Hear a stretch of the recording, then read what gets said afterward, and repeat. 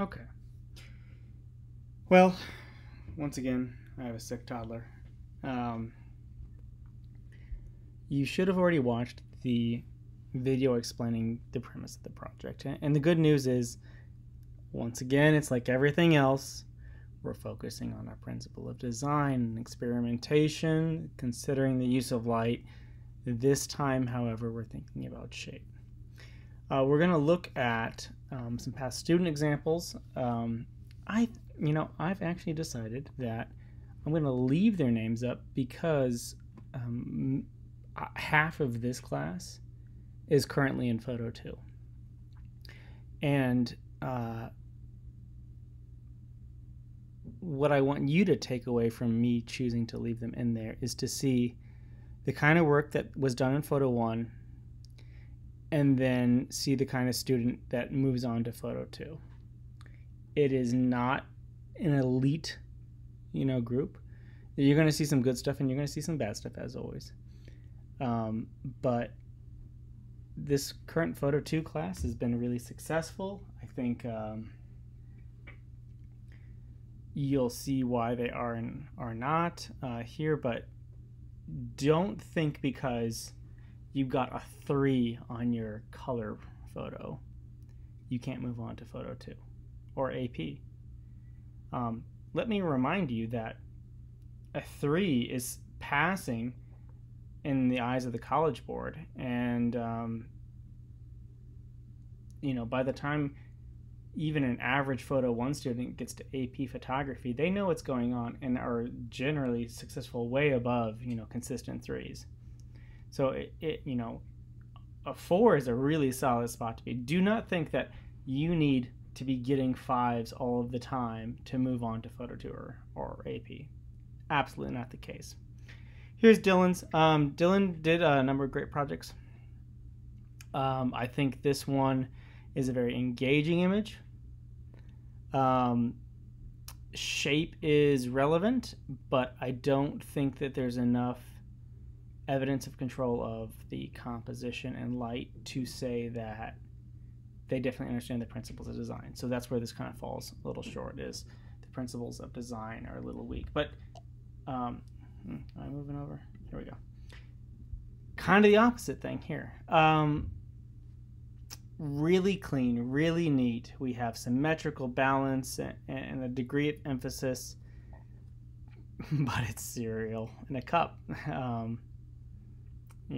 Falling short in that capacity. Claire is in Photo 2 right now, doing great work still. I would say shape's okay here. So she's going for this shadow shape. The shadow itself isn't all that dynamic, but I see intention with the light. Honestly, if Claire submitted this photo in AP, I would say, all right, you did a lot of things great, but we need to just move you away from the wall a little bit, play with the angle of light. I'm pretty sure she's holding the light herself. It's a difficult situation. And limited flexibility there and control. Overall, though, I do appreciate the consideration of light and composition for what she was trying to do. Owen's in Photo 2 as well, same class. This is super clean. Experimentation's not super high, but it's well executed. Definitely emphasizing shape and has clear emphasis and balance.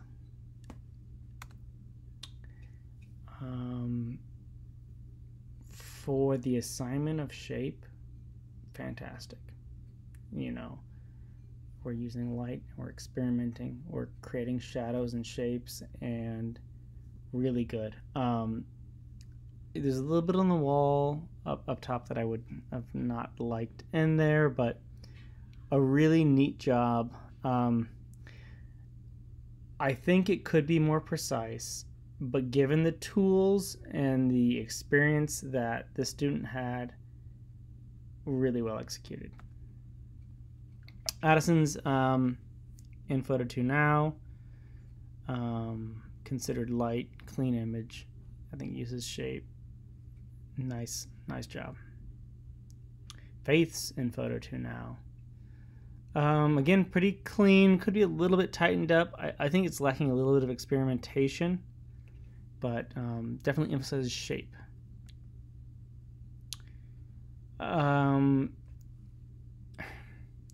It's unclear to me how the shape of the different rocks is contributing to the principle of design. Okay, there are shapes, yes. Are you trying to say contrast between the rock shapes and the sky? Or are you trying to say unity? Because it's just, like I said, a little unclear. It's not that it doesn't exist, it's just not super clear that that's what they were going for. Solid. Again, gosh, guys. Light, experimentation, principle of design. Shoot, even if there were no shapes in your photo, if you had those first three, light, experimentation, and a principle of design.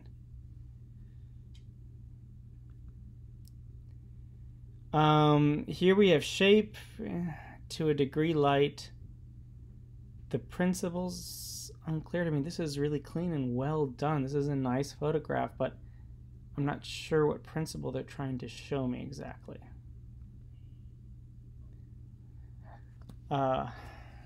Annalise is in photo 2 now.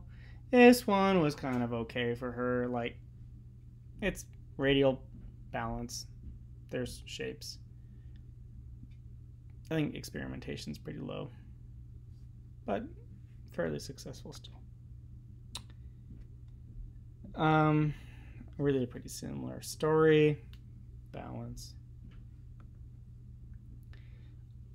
I like the experimentation of the perspective, but if I'm looking at this, I mean, think to yourself now, what principle is this? I'll give you a moment. Okay, you've thought of our principle. Is it that principle because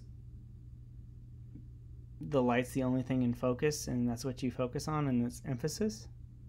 Or is it a principle because they've clearly demonstrated some sort of manipulation that shows that? I'm in the middle. Like, the emphasis is created because it's in focus and it's brighter than the dark tea, I think. But I couldn't say for sure that's what she was considering. Shape, yes. Contrast, yes. Effective, somewhat. Yeah, she's in photo 2 as well. And I think this is one where we resubmitted. Definitely shape. And it's almost symmetrical balance except for all of this in the way. That was hugely problematic. Like, that's one of those things like I could not forgive. It basically wrecked the organization of this composition.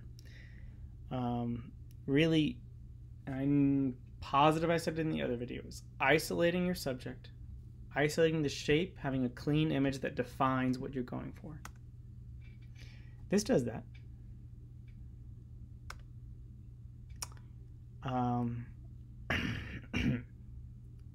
Yeah, strawberry into a glass of water. Has some issues in the background and obvious technical challenges that have been covered in various ways before. Super clean, but